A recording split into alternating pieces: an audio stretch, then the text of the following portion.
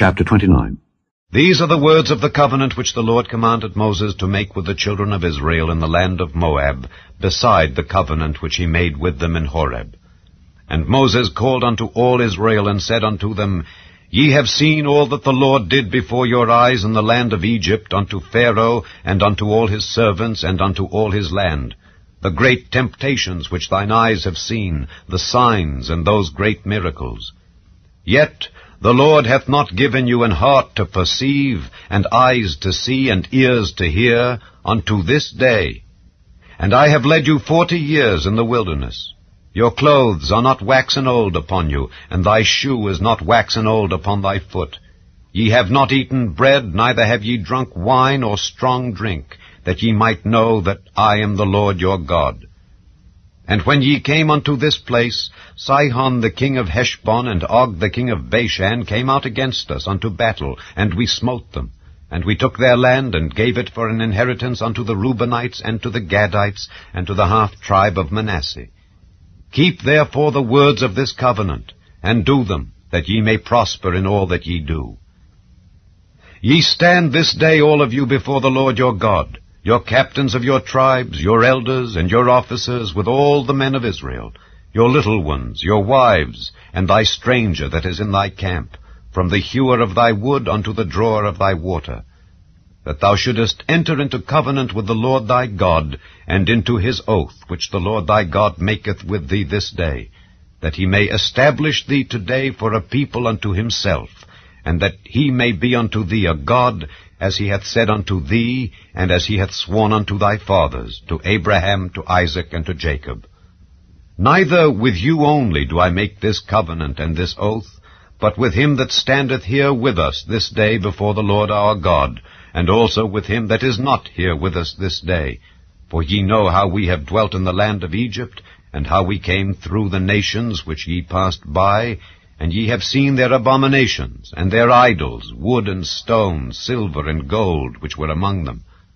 Lest there should be among you man or woman or family or tribe, whose heart turneth away this day from the Lord our God, to go and serve the gods of these nations. Lest there should be among you a root that beareth gall and wormwood, and it come to pass, when he heareth the words of this curse, that he bless himself in his heart, saying, I shall have peace, though I walk in the imagination of mine heart, to add drunkenness to thirst. The Lord will not spare him, but then the anger of the Lord and his jealousy shall smoke against that man, and all the curses that are written in this book shall lie upon him, and the Lord shall blot out his name from under heaven.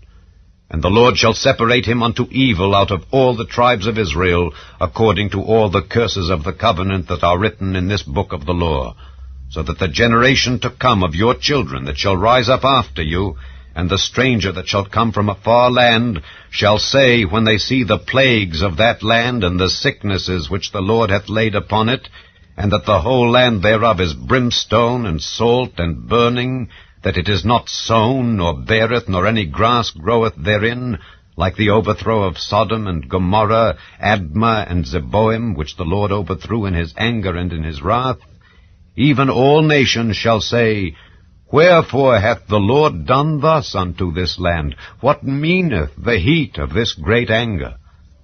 Then men shall say, Because they have forsaken the covenant of the Lord God of their fathers, which he made with them when he brought them forth out of the land of Egypt. For they went and served other gods, and worshipped them, gods whom they knew not, and whom he had not given unto them. And the anger of the Lord was kindled against this land, to bring upon it all the curses that are written in this book. And the Lord rooted them out of their land in anger, and in wrath, and in great indignation, and cast them into another land, as it is this day.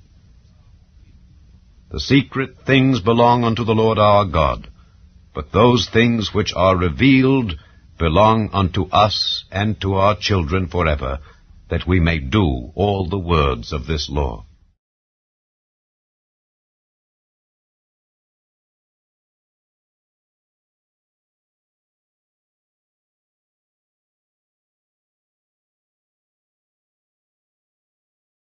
Chapter 4. Masters, give unto your servants that which is just and equal, knowing that ye also have a Master in heaven. Continue in prayer, and watch in the same with thanksgiving, withal praying also for us, that God would open unto us a door of utterance to speak the mystery of Christ, for which I am also in bonds, that I may make it manifest as I ought to speak. Walk in wisdom toward them that are without, redeeming the time. Let your speech be alway with grace, seasoned with salt, that ye may know how ye ought to answer every man. All my state shall Tychicus declare unto you, who is a beloved brother and a faithful minister and fellow servant in the Lord, whom I have sent unto you for the same purpose, that he might know your estate and comfort your hearts, with Onesimus, a faithful and beloved brother, who is one of you. They shall make known unto you all things which are done here. Aristarchus, my fellow prisoner, saluteth you, and Marcus, sister's son to Barnabas, touching whom ye received commandments. If he come unto you, receive him. And Jesus, which is called Justus, who are of the circumcision. These only are my fellow workers unto the kingdom of God, which have been a comfort unto me. Epaphras, who is one of you, a servant of Christ, saluteth you, always laboring fervently for you in prayers, that ye may stand perfect and complete in all the will of God. For I bear him record that he hath a great zeal for you and them that are in Laodicea and them in Hierapolis. Luke, the beloved physician, and Demas greet you. Salute the brethren which are in Laodicea, and Nymphas and the church which is in his house.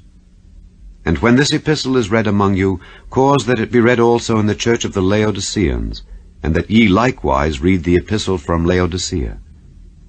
And say to Archippus, Take heed to the ministry which thou hast received in the Lord, that thou fulfill it. The salutation by the hand of me, Paul. Remember my bonds. Grace be with you. Amen.